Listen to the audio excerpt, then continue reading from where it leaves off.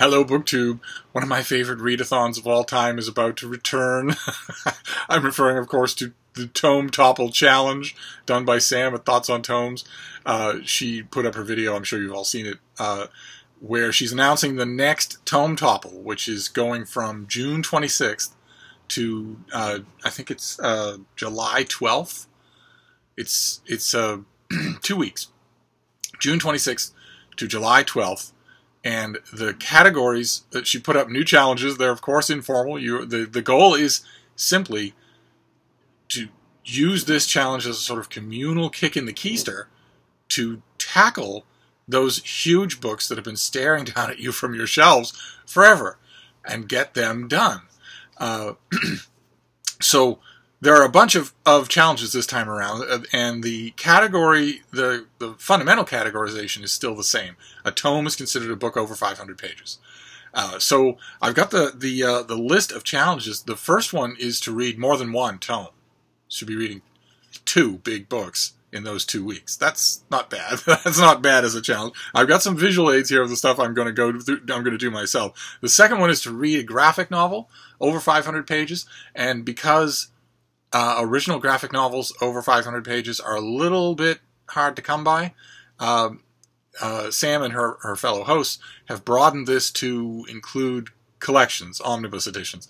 And there's one that's going to arrive just in time for me. It's this. It's the Legion of Superheroes Silver Age Omnibus Volume 2 that contains the high point of the Silver Age of the Legion, my beloved Legion of Superheroes, a team of superpowered teenagers in the 30th century.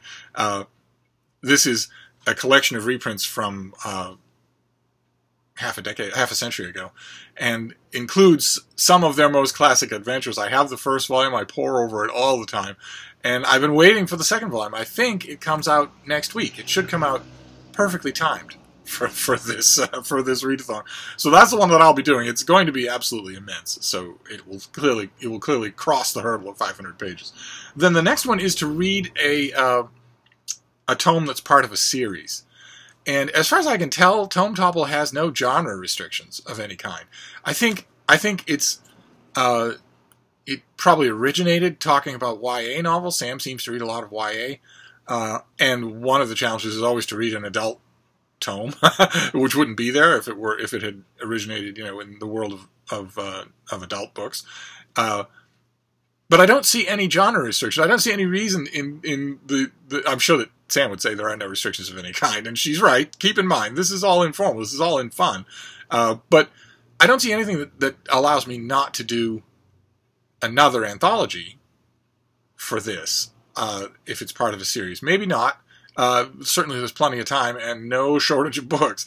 But for sentimental reasons, the one that I want to do is this. It's the year's best science fiction by Gardner Dozois. This is the 35th gigantic volume that he puts together with his huge Omnium Gatherum essay at the beginning about the state of science fiction in popular culture, and then dozens of short stories that he has culled from an encyclopedic reading. And he and his team have culled them from encyclopedic reading of all venues where science fiction, short fiction appears.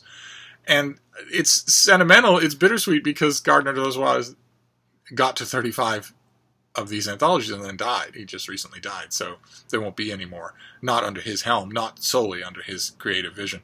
But if I know that anthologies don't count for some of the categories. Maybe they don't count for this either, but certainly I will be reading this anyway. It's not like I'm going to be reading only 2 tomes in this 2-week period. But I thought I'd mention it anyway because it's very sad. And because the year's best science fiction is an anthology that you just can't miss. But if I study the fine print and it turns out that anthologies don't apply, then I'll find something else that's a book in a series. And then the prompt number 4 is to buddy read a series. Is to buddy read a tome, which is troublesome. It raises what have we got here? This is not a tome. This is a little volume. Who's that, Frida? Look at the people. Oh. Buddy reads are problematic for me, to use a buzzword. At least they're seen that way through what I think are a couple of misapprehensions.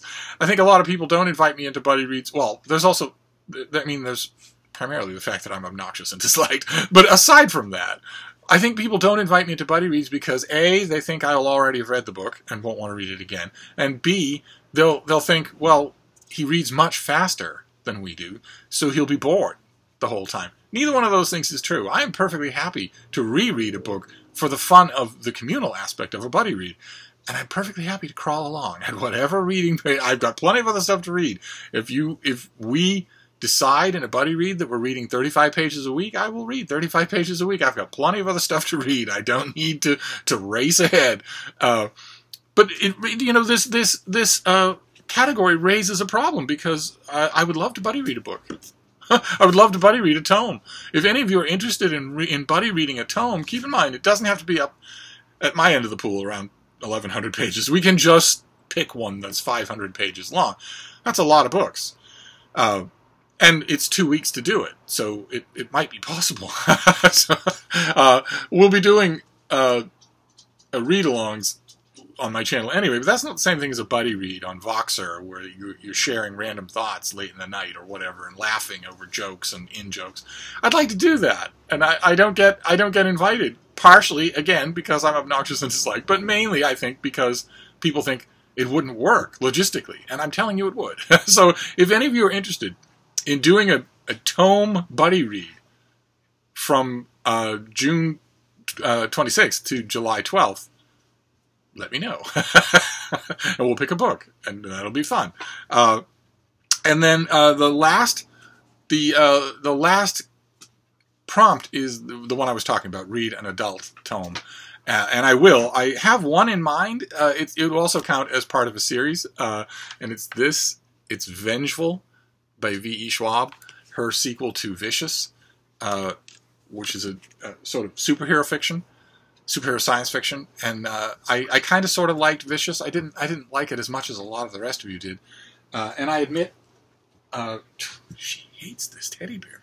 She just goes after him with a vengeance. Leave him alone, you. Leave him alone. This is not the V.E. Schwab ongoing series that I particularly like, and there might be others. There might be other adult. I'm sure there will be other adult tomes that will come out right in the right time. For instance, biographies, histories, plenty of those come out over 500 pages. So that my list, in other words, could change the closer we get. But one way or another, I wanted to invite you all to do Tome Topple. It's so much fun, and it's a tremendous sense of accomplishment when you're done to say, look at that big fat book on your shelf and say, all right, well, with help from 20,000 other people, I got you finished. So I'd invite you to do Tome Topple. I'd also invite you to maybe consider doing a buddy read of some tome. Maybe we could make it a classic so that neither one of us is put out, is financially put out. Because that's the one rule I have about buddy reads. I'm perfectly happy to crawl along at whatever reading speed the rest of you determine, and I'm perfectly happy to read whatever book you pick, but I will not spend money on a buddy read. I will not buy a book to do a buddy read. God help us. I buy enough books as it is. But I have several books here in Hyde Cottage, so we ought to be able to find one that would work. So that's it. I just wanted to echo. Sam doesn't need any signal boosting from me. She's got 40,000 subscribers, but nevertheless, I wanted to echo that Tome Topple is upon us. Once again, a new round of Tome Topple. So sort out your own TBRs and make videos so I can find out what you're doing. And I'll see you soon. Thank you, BookTube.